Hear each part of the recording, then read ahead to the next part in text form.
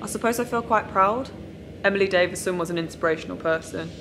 She dedicated most of her adult life to her beliefs. She joined the WSPU in 1906 and was described by Sylvia Pankhurst as one of the most daring and reckless of militants. She was arrested on several occasions and was force-fed 49 times. She was 40 when she died.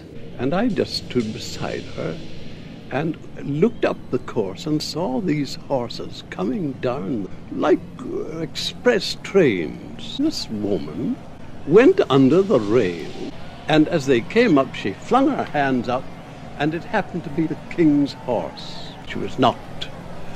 The horse fell. The thing was rather horrible. It's not anything that anybody would want to see a second time. I certainly wouldn't undergo the experience again. Can I have a voice next to you if I'm not one of you?